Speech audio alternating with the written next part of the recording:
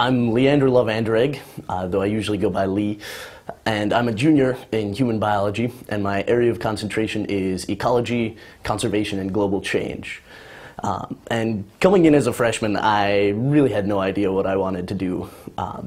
And I was drawn to biology, Earth systems, and then my freshman summer, I did some biological field work with some grad students in the bio department, and I realized that I really wanted to do ecology work.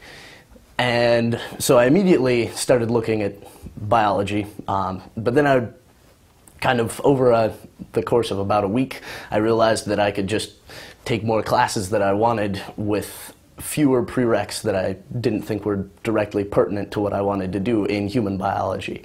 And so eventually I decided to enroll in the HumBio core and take the first quarter of that and see how it went. And I enjoyed it so much that I just stuck it out through the whole year, and now I'm HumBio, kind of without ever having a moment where I decided. Well, at the beginning of last summer, I went out with two graduate students, and we were doing what I saw as this very sexy project looking at all of these dead aspen trees.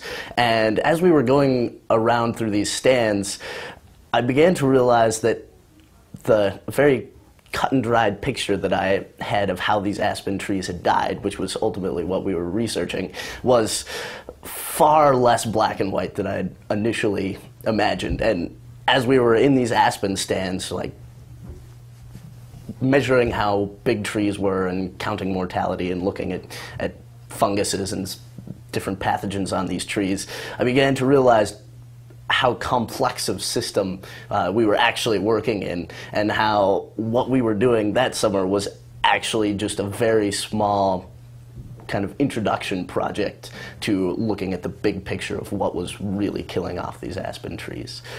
And that was very formative for me, and led to a lot of the questions that have formed my honors project. But I think that human biology affords me the larger perspective in which I frame my research question. I think it is a systemic problem. It's a combination of many factors, of climate, of forest management, of the actual physiology of the tree itself. And I'm attempting to pull out one specific point, particularly the water relations of these aspen trees, and determine some kind of fundamentals about how aspens use water, with the hopes that that will kind of illuminate the bigger picture and feed into the work that all the grad students and the other people who are researching aspen are doing.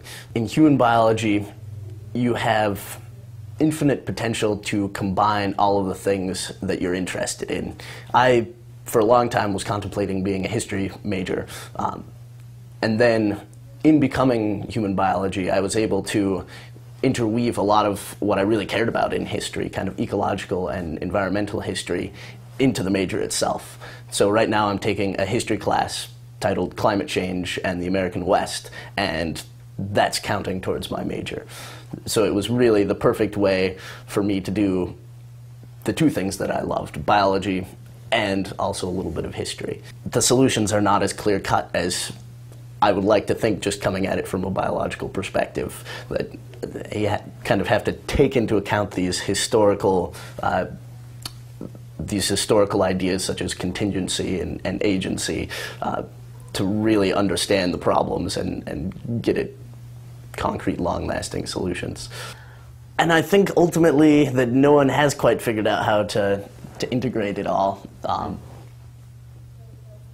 I think that the ecosystem services are a good step, because that actually allows governments to assess how much, say, this tract of forest means to their people, and then they can incentivize not cutting down that forest appropriately, and kind of internalize those externalities that no one ever thinks about that are related to the natural world.